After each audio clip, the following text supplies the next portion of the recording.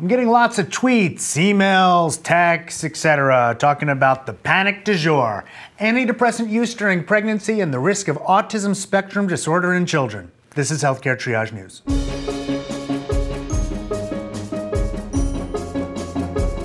Let's go straight to the research. In this study, the authors found that after adjusting for confounders, including maternal psychiatric conditions, that the use of antidepressants during the second and/or third trimester was associated with an increased risk of a child later being diagnosed with autism. The hazard ratio was 1.87. Cue the scary headlines. Now let's break this down. In the entire cohort of 145,456 kids, 0.7% of them had an autism spectrum disorder. That's actually on the low side.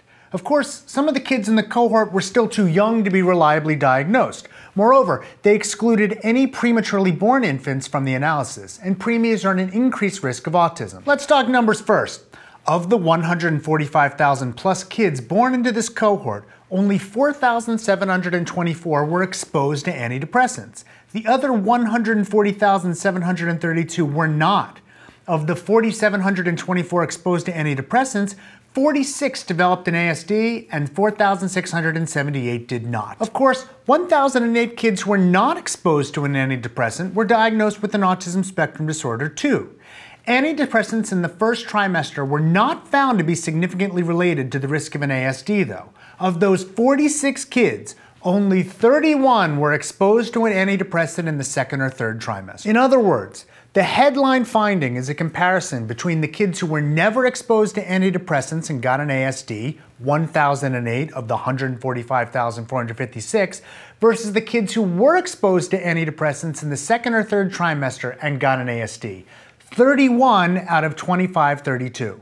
Those calculate to 0.7% and 1.2%. The adjusted relative risk increase was 87% when taking into account person years.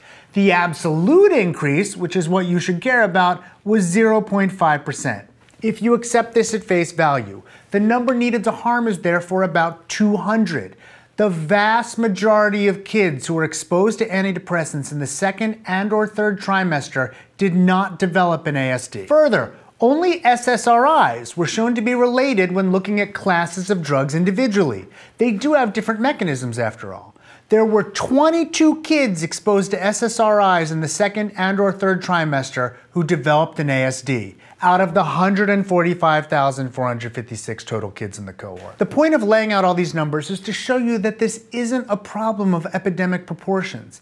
At the end of the day, the study hinges on a small number of children.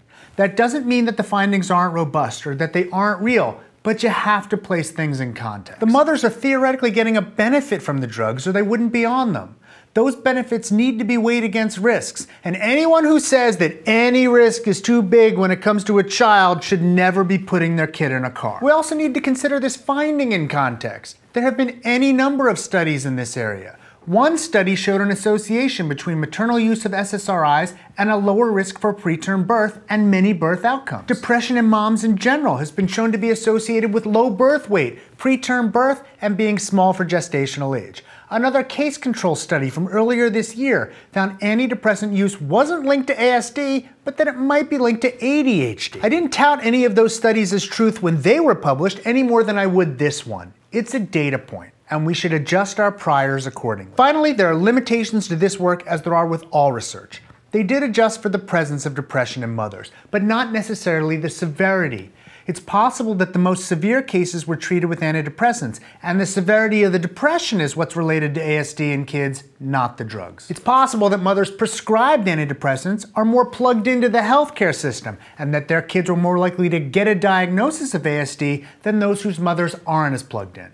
It's possible that just filling a prescription is not a great marker for actual antidepressant use in pregnancy. It's possible that the preemies might have made a difference if they'd been included. It's even possible that something else is at play that we're all missing. Here's the TLDR, or DW, I guess.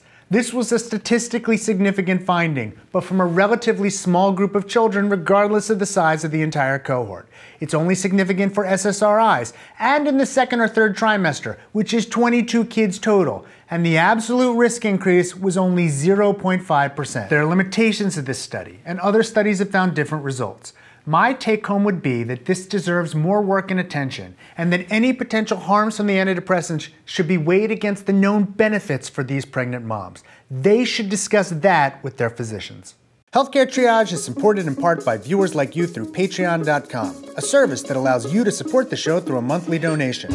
Your support helps us make this bigger and better. We'd especially like to thank our research associate, Cameron Alexander, and our first ever Surgeon Admiral, Sam. Thanks, Cameron. Thanks, Sam. More information can be found at patreon.com/healthcaretriage.